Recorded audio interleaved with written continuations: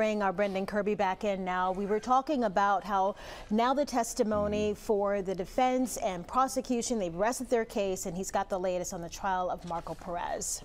Yeah, Lenny, as I was saying, defense attorney Dennis Knisley seized on any conflicting statement he could find of a key witness to that event.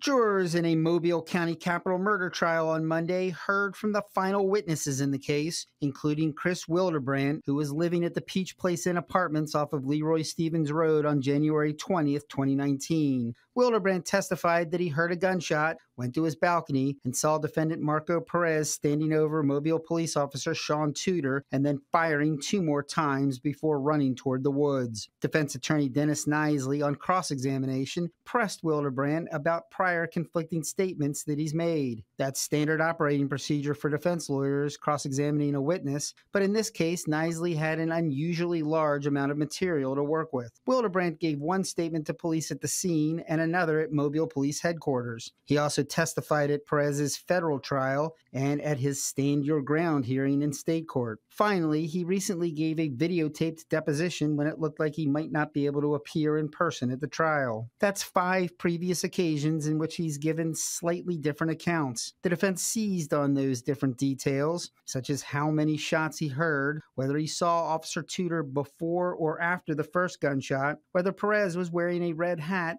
and whether he told the man who dialed 911 that a police officer had been shot. At one point, Knisley had co-counsel Jason Darley lie on the floor while he used a stick and a toy gun to reenact the scene, having Wilderbrand show where Perez and Tudor were. After the jury was out of the room, Mobile County Circuit Judge Ben Brooks admonished Perez not to chuckle. Knisley says his client was reacting to Darley's facial expression and meant no disrespect. The judge says that he didn't find anything funny about the situation. The final witness was Patricia Lindley, a firearms analyst with the Alabama Department of Forensic Sciences. She testified that bullets from Officer Tudor were a match for the .40 caliber Smith & Wesson gun that prosecutors say Perez fired.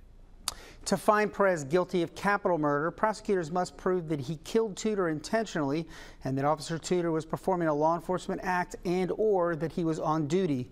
Judge Brooks this afternoon said that he will instruct jurors that they will have 2 less serious alternatives to consider if they don't believe the state has met its burden for capital murder.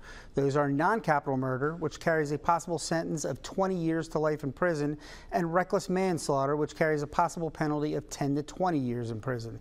Reporting live from the News Center, Brendan Kirby, Fox 10 News.